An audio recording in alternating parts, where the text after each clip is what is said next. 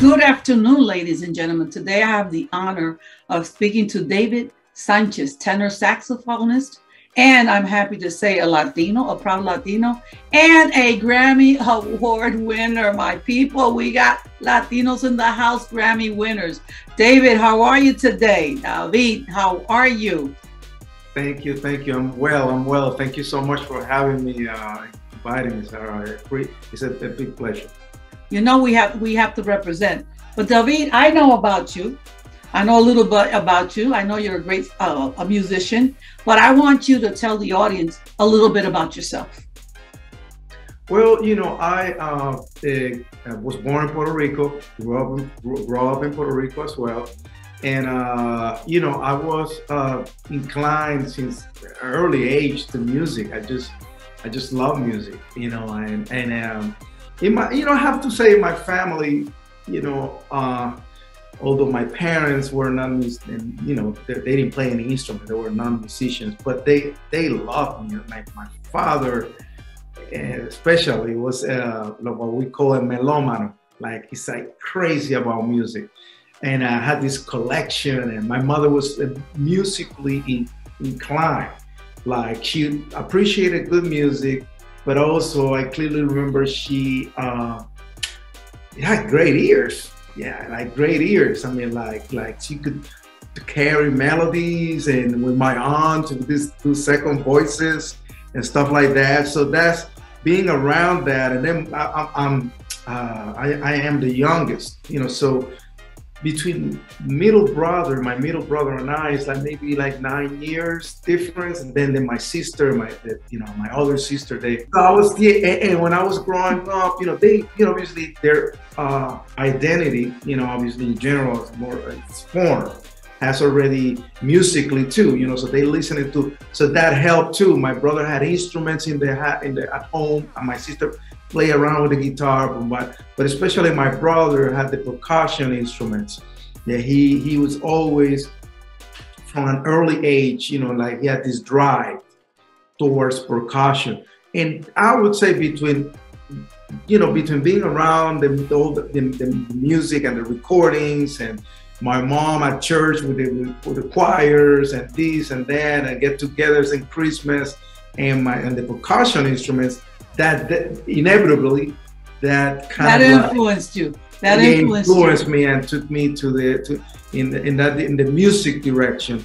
Of course, not later.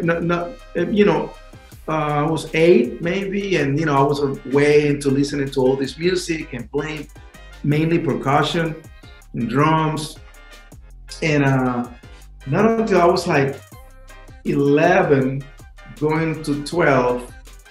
That's when I first started like getting like formal musical training. What school did you go to? What school did you go to? And went to La Escuela Libre de Música in Puerto Rico, in Atorrey, Puerto Rico. That was an unbelievable experience. Just before taking the auditions, you know, you basically from 7th grade to like you graduate from senior year high school, so it's 6 years. And just before taking, you know, you have to take an exams and attitude tests and, you know, all that stuff. You have to audition, you know. So but before the audition, you know, just when I was 11, I was already taking some piano classes to, you know, piano lessons. And you know, that then shortly after that, you know, that I took the exam, you know, and you know, I was in the school, I you know, passed the audition, but the only one thing is that I was intending to play percussion, you know, or enter as a percussion player. And unfortunately, they had bad news for me. They said that you know, basically the whole registration was full, right? And you know, it was, you know, it was a big disappointment. I must admit that back then, anyway. So they asked me to choose a different instrument, and you know, I wonder sometimes why I chose the saxophone, but I think one of the reasons is because I have heard a commercial on TV back in those days, and I heard, and between that and the recording, and I always was the sound, I guess, the vocal, kind of like a sort of like a, yeah, you feel this like. You heard the sax crying. You heard the sax crying. Yeah. Yeah, you hear like a voice-alike sound, and I guess that's why I felt I guess that's why I was like, okay, the saxophone, and yeah, and you know, I ended up playing saxophone. So that was my beginning. But it was great. It was a great experience being in that. It's a performing arts school. Just so for those who don't know. You know, Escuela Libre de Música is it's very important. It's one of the very important institutions, in my opinion, in Puerto Rico. It has produced unbelievable amount of talent, from classical to you know, like classical European, you know, classical music to like, you know, salsa, pop music, jazz. I mean, you know, you mentioned, I mean, like from. Yeah, I know a couple of artists that went to the school. I think Gilbertito Santa Rosa went to la Escuela Libre de Music, and he got kicked out.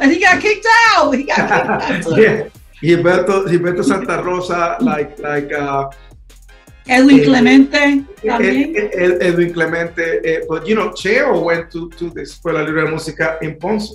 Right. There's several ones, you know, the Ponce, they had the Libre de Música in Humacao, and it's a shame that in Atorrey, which is the one in San Juan, the one that I went, it's a shame that at some point the government in Puerto Rico, you know, it was threatened the school to close, period. Yeah.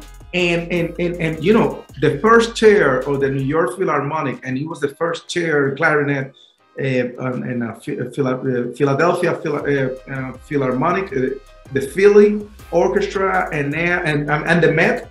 He started off in the Met. Then now he's the first chair of the New York Philharmonic, Ricardo Morales, from the Morales family. They all graduated from La Escuela Libre de Música.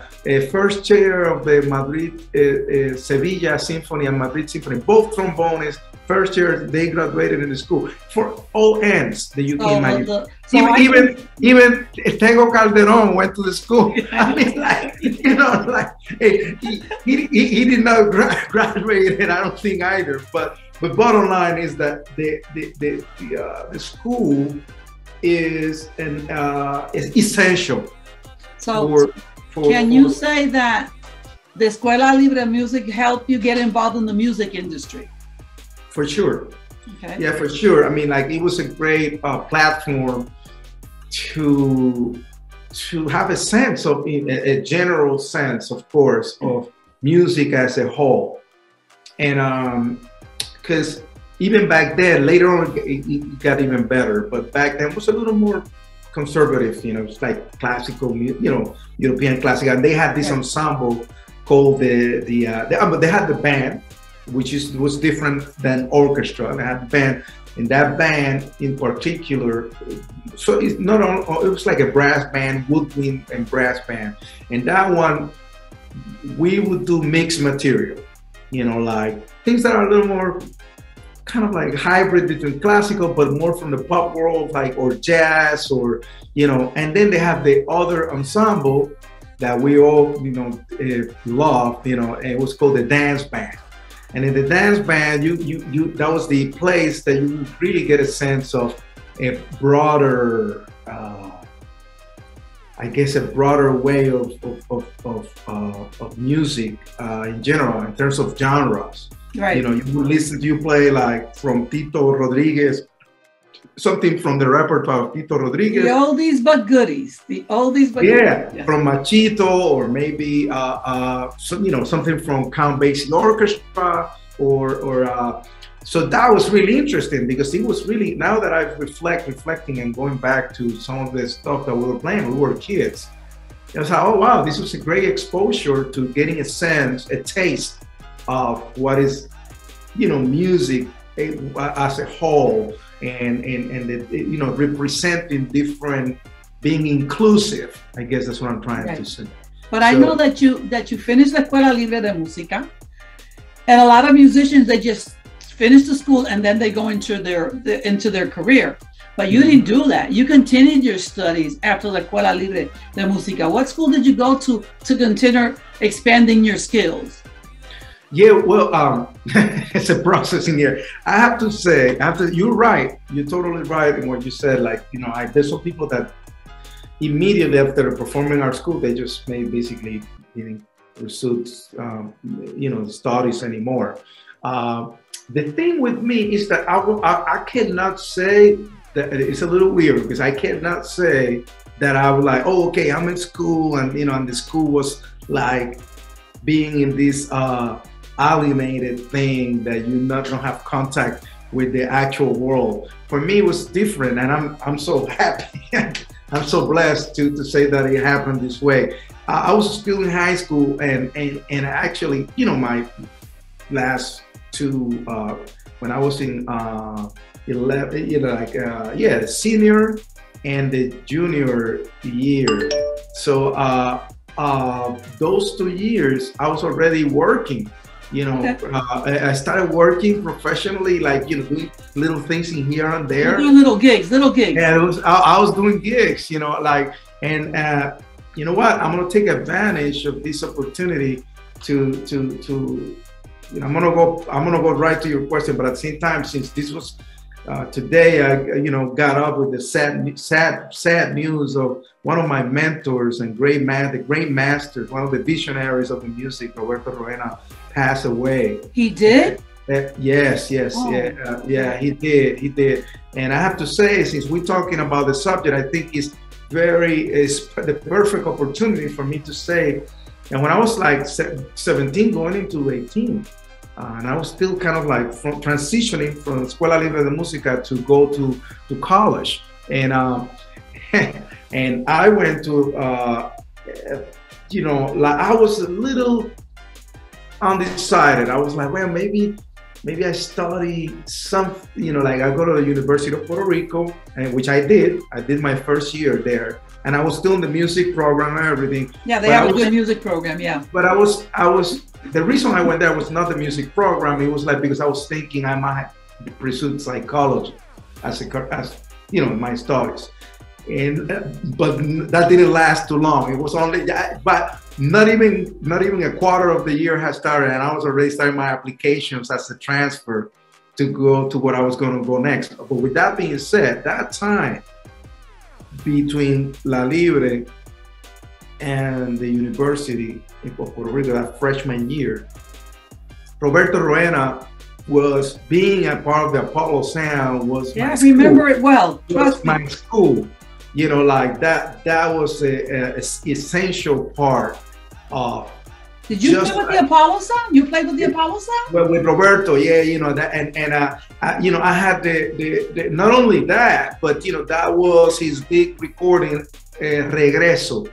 You know, after a long and most awaited, you know, really, you know, like recording album, because you know he'd been all these years without recording, and had the situation with the taxes and all that craziness that happened before. So he was sort of like out of the picture. That was his comeback, you know, most anticipated recording, Regreso. I was part of that recording. It's amazing. I still have the album, you know, and just to look at the album and see the credits, David Sanchez, it's like, that's amazing. I'm gonna have to look for that. Regreso, yeah, and Papo Sanchez, you know, like one of the original singers were there. I remember clearly till today, where, you know, we were doing the putting the base, you know, like the foundation and everything. And I remember Gilberto Santa Rosa came to do some of the soneos, the vocals, the vocals. For the, yeah, you know, like, and I was a kid. I was 17.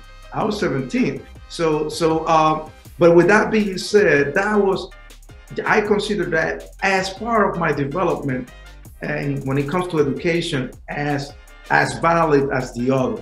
But I never lost perspective. I wanted to go to school because I knew that school, the right balance, when you're an artist, especially, you know, the right balance is everything really, but especially in here, having the right balance between the two is relevant and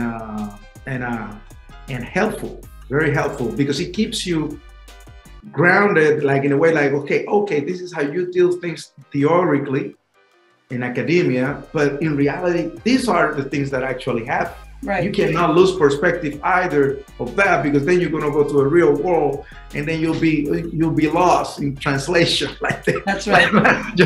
If you will. So we can summarize. First of all, La Escuela Libre de Música was very important, but the experience acquired while you were playing those gigs while you were going to college was as important as that. The practice, what like we would say, la práctica. Yeah.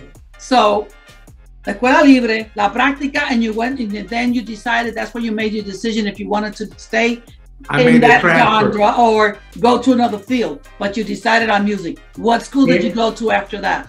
I went to Rutgers University in New Jersey. New Brunswick, New Jersey. Yes. New Brunswick. Yes, that's right. And I went there, and we were talking just before the meeting, you know, and you're right. You know, I applied to different schools. And you got accepted to different schools, right? Yes, but the reason I chose this over Boston or over other schools is because I knew the train that it was like 45 minutes or so to get to the city, and I knew everything that I wanted was in the city. So that's really the main reason, and New York City. So right. that's the main reason, really. I chose. One of the main reasons, anyway, I chose New Brunswick. So can I assume then that one of the reasons you picked New Brunswick was because the Blue Note was there? In the village, they used to have this other club that they played every Thursday, Latin jazz and all that stuff. In other words, the best music is found in New York City. So that was what your motivation. All the clubs, you know, back then. I mean, I have to say I was part of the generation. I tell the kids now, you know, in school, so it's amazing, you know, for me to be sort of like that generation, that last generation that actually have contact with some of the true creators and masters that were still alive, and then they started leaving us sort of like between like late 80s to 90s and then to 2000 and so on. And I was blessed enough to be part of the generation that was able to not only see and witness, but interact. And to add to my blessings and fortune, really, as I was going to Rutgers, I remember I was in Puerto Rico getting ready to move and everything, and a good friend of mine, a trumpet player, Charlie Sepulveda, told me like, hey, listen, Eddie Palmieri is gonna come to do this show. And I remember it was December, and he's mixing. He wants to use some people from New York, but some other people that are already in La Isla, in Puerto Rico. So I was like, oh, okay, hey, listen, so I'm available. So they called me, and as a result of that, Eddie, we connected right away. And Eddie was like, man, where's this kid? I was like, well, by the way, he's moving to New York, because he's gonna go to study.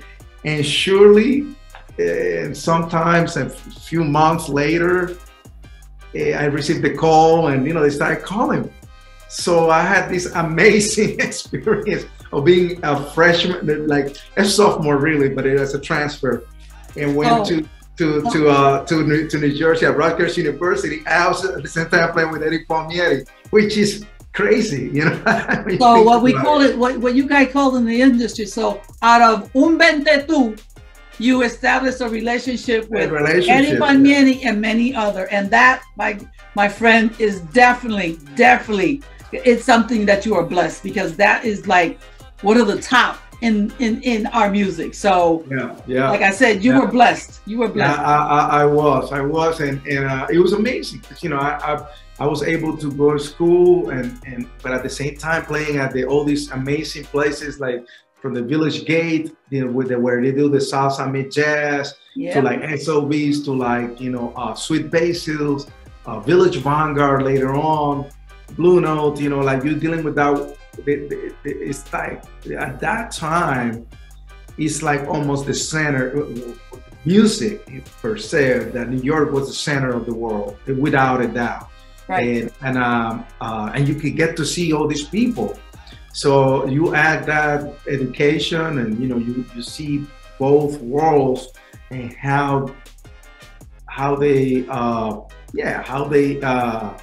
how they move, and most importantly is our experience, right? How we deal with the time as we go, as we develop as a person, as individuals, and first, and then how does that translate, and it reflects in the music as well. So we can gather and summarize that your education, Escuela Libre de Música and Rutgers University, plus the experience that you acquire while you're playing those side gigs while you're going to school in Puerto Rico, and luck also, or bendiciones if you want to call it, allowed you to get involved in this career, move up the ladder. But moving up the ladder, I know sometimes you may have had a little bit of luck, but I know there's sometimes some challenges. Tell me how you overcame some of those challenges. I have to say, it's hard work. I reflect in general, and I always say, "Wow, man! I was such a, man, what?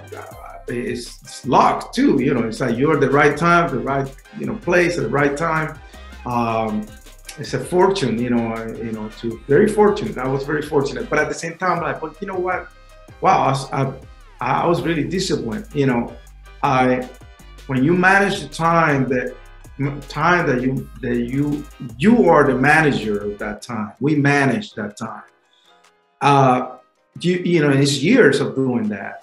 So it's not like some other things that you just I'm working and you punch. Remember back in the day, you go to work and you punch, and then you punch a card, yeah. And they punch, right? That's a very old school way, right? But similar, like in other words, you got hired and you have your time. It is what it is.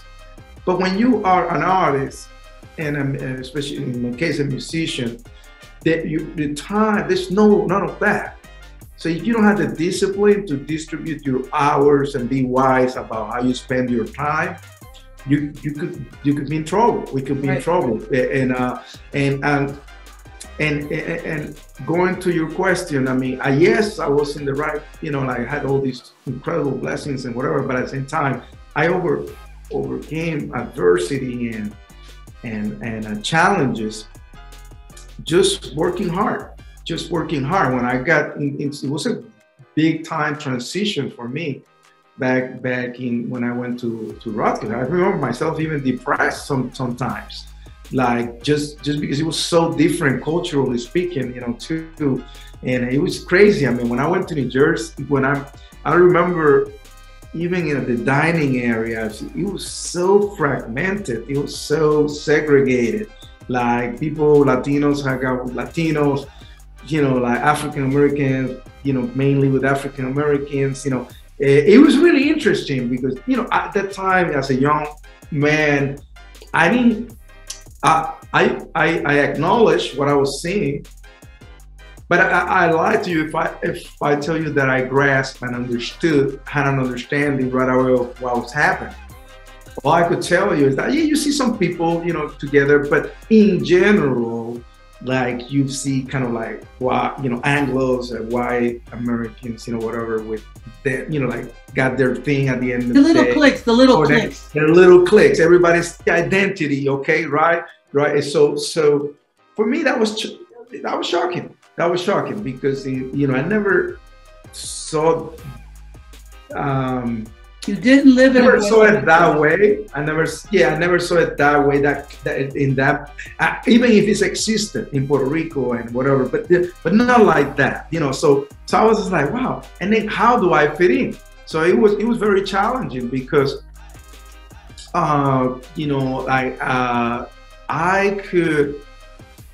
Some of the Latinos that were there, they were not Latinos from the island. Specifically, they were Latinos from the States. So what they call Latinx now, so Latinx, which, like they are, were raised and submerged into this culture in the United States, as opposed to coming from the island.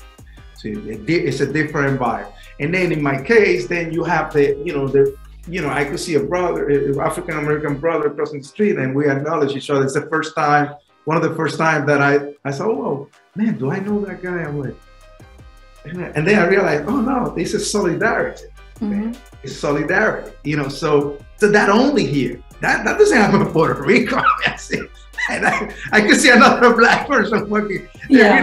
So David, you lived what many of our Latinos have lived in the past, long before you or me. For example, Roberto Clemente lived it. Orlando Cepeda lived it. Arturo Schomburg lived it. So there are worse. But that's a topic that I want to go into later in the year, and I'm going to invite you to be part of that panel. But to move on, I want to summarize education. Education, experience, and a little bit of luck, and the desire, and the thrive, and the discipline got you to where you are today. But where you are today allows you to do a lot of things. And what I want you to tell us is that in what different aspects of your career have you included parts of your culture of being a Latino? Being a Latino, how have you included that in your music? Well, I pretty much from the beginning, because of these experiences that I had with, mixing up people from the, parting from the roots, like Roberto Roena, Jesus Cepeda, then later on Eddie Palmieri. I basically from the very beginning, putting that together with the school and experiences that I had in school and putting them together, basically every recording I made from the departure to like now, really. But the departure on Melasa, my culture was involved. The roots, the traditional instruments were there all the time. So it's basically like telling my story. Right. It's using that to tell my story, where I come from and where I'm going. And we appreciate that. And I have it, by the way, I have those 2 CDs that you just mentioned, but that's a different story altogether. But based on what you're saying, do you think it's important and essential to have Latino representation in the music industry? Oh, yeah, extremely important. It'll be incomplete. Yeah, because Latinos contribute that from what this society is from the beginning. So, and it's, yeah, I mean, saying the word Latino is, by the way, is more complex than some people think. Yeah, because there's like all kind of. You say Latino America, and it's huge. Oh, we're very diverse within our own culture. So, and that's right. A blessing, because we bring much more because of our diversity in our culture. Right. And I'm glad you made that statement. Music would be incomplete if there was not our contribution to the music. That was a great statement. I love that. I love that soundbite. The other question I want to ask you, I know you're a Grammy Award winner, and I know you've been nominated several times. I think it's 3 or 4 times. I'm not too sure because I follow your career. But tell me how it felt when you won the Grammy for the Best Large Ensemble Album. Well, wait a minute. Before you answer that, tell me how you felt when you got that call. David, you are nominated for the Grammy. How did you feel? Well, amazing from the first time, from the very first time. I've been, just to be right to the point, I've been nominated 8 times. Okay. But my first nomination I got for a recording called Obsession. And I think that was the most shock. I wasn't expecting it. So when I heard I got a message, it just shocked me. I was like, wow, I didn't even, it's one of those things. You do the music, whatever, then you're moving on. And that particular one is special because it was the first one. That's your baby. That's your baby. Right. But with that being said, every single time that happened after that recording, it was equally, I was equally like grateful that, that they would acknowledge me. And that's what they nominated you. Now tell me, how did you feel when you got the Grammy? Oh yeah, well, I mean that it was amazing. It was amazing. I was like, I mean, at first, like, are you kidding me? Like, in disbelief, and then it's just like filled with happiness, and it's just it feels really good because it's like it's like an acknowledgement of like from your peers and the people from the industry, and they acknowledging your work. So, as a Latino, and many times when we have achievements and do things, when you received that Grammy, I know you were proud as David Sanchez, but were you also proud? And then at any moment did you say, man, look what I've done for Puerto Rico, look what I've done for the Latino community? Yeah, oh yeah, of course, yeah, because like what I was saying before, like like you have come to a new place and you're finding your I guess you're trying to find your spot, your layer. Where do I fit in here? And you see what is this all about, and the complexities of all these different cultures, et cetera, et cetera. And sometimes how many times we could be I don't know the right word, but we could be a little bit like in the background, or inexistent, let's put it this way, in some ways. And yeah, so you feel like, yeah, this is an opportunity, it brings joy, and to say like, wow, yes, this is beyond me, and you that obviously is very gratifying, I guess, it's, you feel good, you feel good inside about that.